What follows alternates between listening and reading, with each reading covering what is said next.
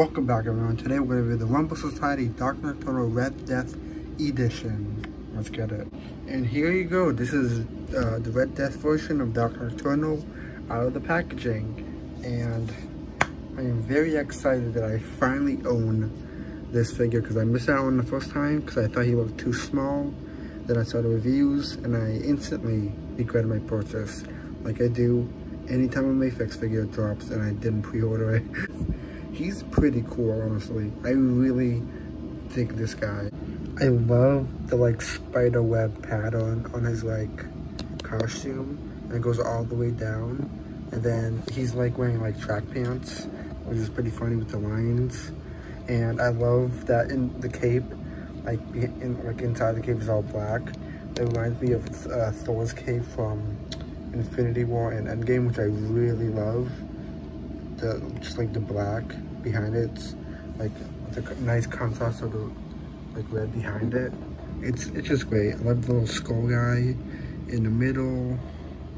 I love the stretchy material they use for the legs and arms. Very smart to not like limit any movements. And the head, this is not the head that originally came with. I will show him later in the accessories part of the video, but this is actually glow in the dark head, so I'm gonna test it out and see if it works. Oh my, what the, yo, this, oh, I wasn't expecting this to look this good. Like, I can see it bright as day, like in real life, but like on video, it looks amazing. Like, look at that, that looks terrifying. Look how cool this is, bro. So I forgot to say this, but he comes with a little holster with he's got like a space gun.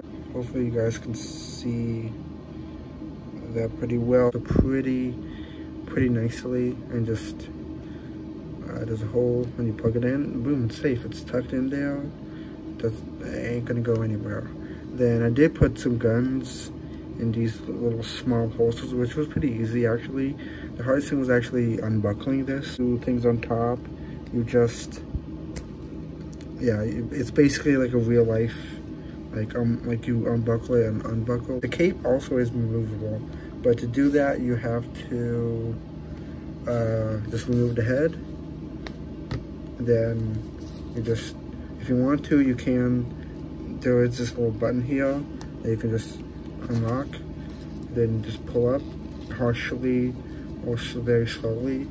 Then you have this cape that you can do whatever you want with it. I wish it was longer because this feels like, I wish the bottom was wired, and like this feels like a very like small cape. This is how he looks, like plain Jane. Then you just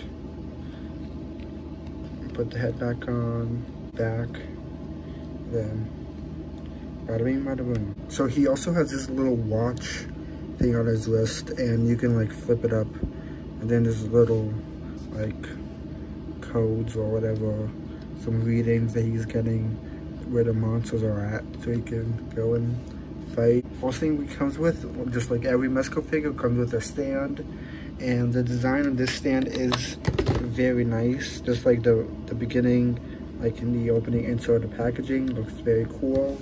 Next it comes with this smoke bomb effect. I guess this happens when you like throw down some of the bombs and it just comes up. Pretty nice design. I like how it's kind of like a skull. It does feel cheap though.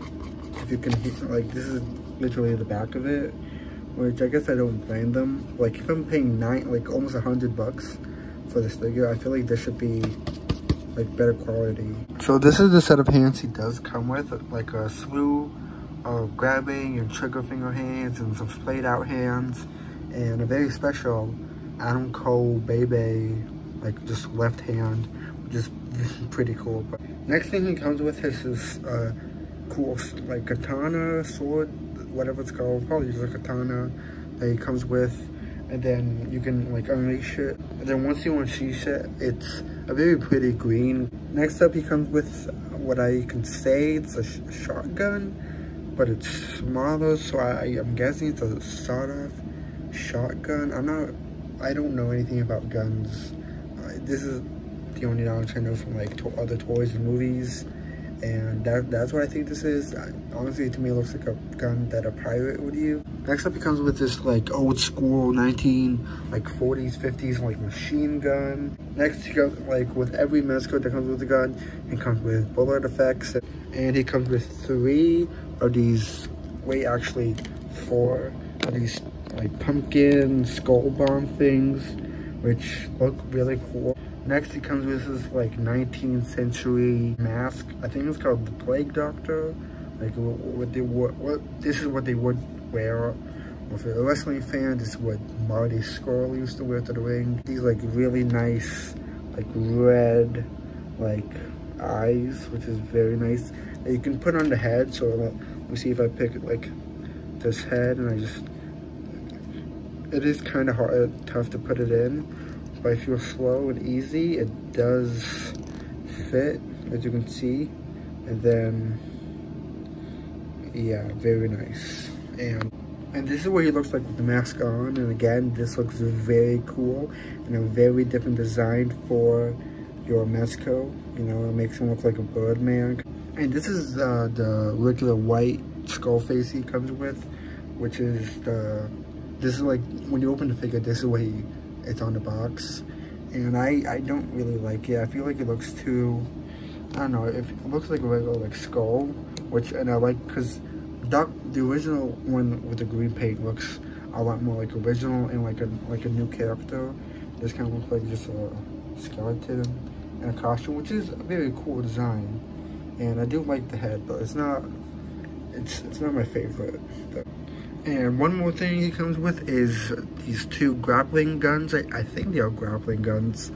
One is just like his regular grappling gun that he just holds, and the other one is like the one with the string. And it's a actual bendy wire like thing, so you can make it into like really any shape that you want. You can like stretch it out or make it think it's like all tied up. As you can see, you can basically do whatever you want with this, which is very cool. This is probably my favorite accessory out of the whole like box actually. But I think it comes with is indeed this harness with these 2 pistols inside. And again, this harness is very cool, and if you want, it does buckle in pretty easily, and it does change the look of your Nocturnal by a lot actually. Time for the articulation. So he can move his head about that far up, and then he can put his head about that far down. Then he can put his arms up all the way that high.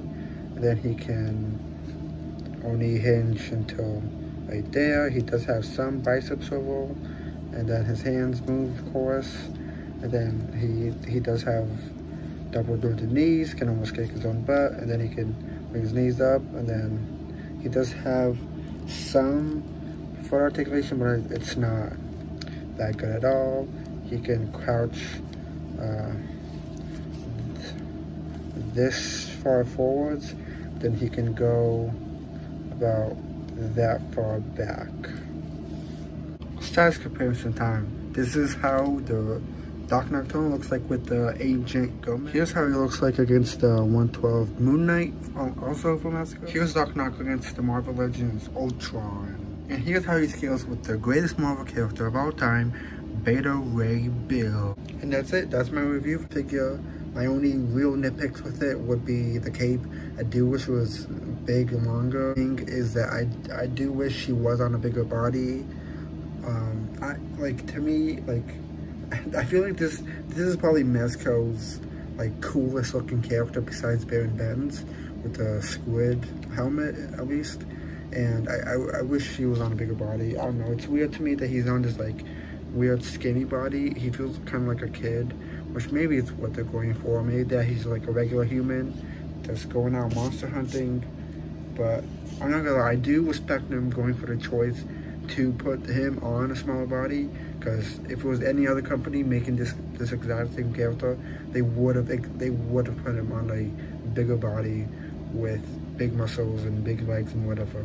So I will applaud Mezco for doing something that not a lot of companies would, because he is definitely the coolest like Rumble Society character that I can think of out of the top of my head. I have the first one. I guess you could use this as a reverse Doc Knock, since it's literally a reverse of the original. If everywhere that's red is like this review, black on the original, see you guys. Then everywhere but black on here is on.